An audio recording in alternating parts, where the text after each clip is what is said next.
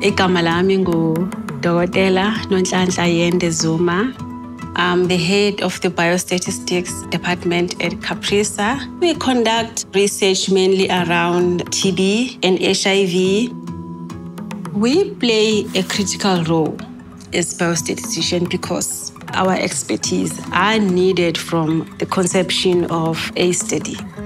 And when the study eventually comes to an end, those final numbers regarding whether this vaccine works, this treatment is effective or not, those numbers will come from us as biostatisticians.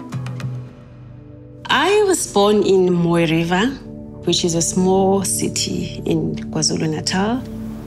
Life was hard. We used to walk to school barefoot at times. That distance to and from school was over 10 kilometers.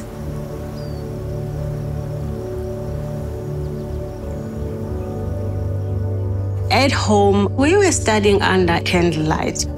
There was no electricity, and there was no guarantee that the candle will always be available. So I learned to improvise and study during the day, which means I spent less time playing with my friends. That was a challenge. I come from a disadvantaged background. There were no prospects of us going to the university.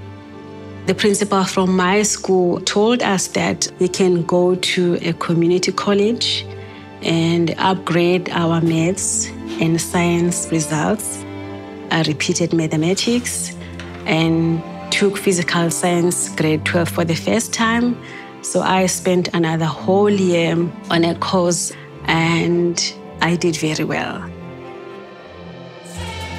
Over and above academic achievements, I've also been able to mentor, motivate, and influence young girls to pursue careers in science.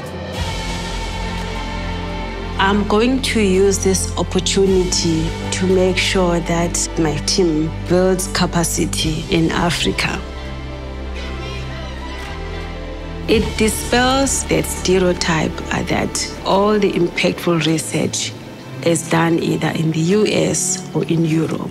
So we are showing that as Africans, we can also work at a global level and contribute to improving the lives of our people.